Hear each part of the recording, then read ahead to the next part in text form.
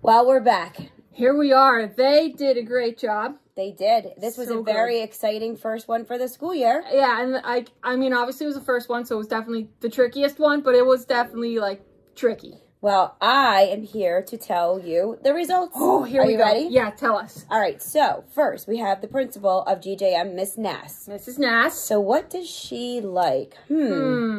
Let's see. She went for a ride on the Iditarod trail being pulled by a dog team sled. That's crazy. A sled dog team? And then she has 10 hens and a rooster. I mean, that's a lot.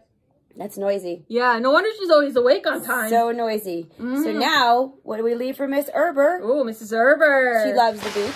Sure does. And she likes listening to Elvis. Oh, and this picture that we have of her with Elvis is at a local place. So we'll see if anybody can guess where she is. Oh, very cool. Uh-huh. Well, so, who won?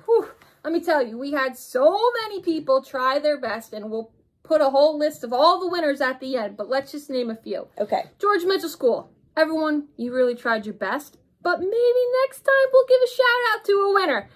Okay? But Frog Pond, are you ready? I'm ready. Okay. We had Steven from Mrs. Arnold's class, Kylie from Miss Capaccio's class, Mrs. Wyckoff's entire class, and Miss Lafredo's entire class. Not bad for the first try. So exciting. So we are going to be handing out the certificates sometime this week, and maybe a little something extra too. I might have a bonus prize for these kids. Ooh, we love prizes. Well, good job, everyone. Yeah. Stay tuned next week. Oh, and guess what? What? Next week, it's McTuesday. There's a McTuesday? There's going to be, because there's no school on Monday. Oh, tricky. So we'll have a first ever McTuesday. I like it. All right. All right, have a great Tuesday. Bye.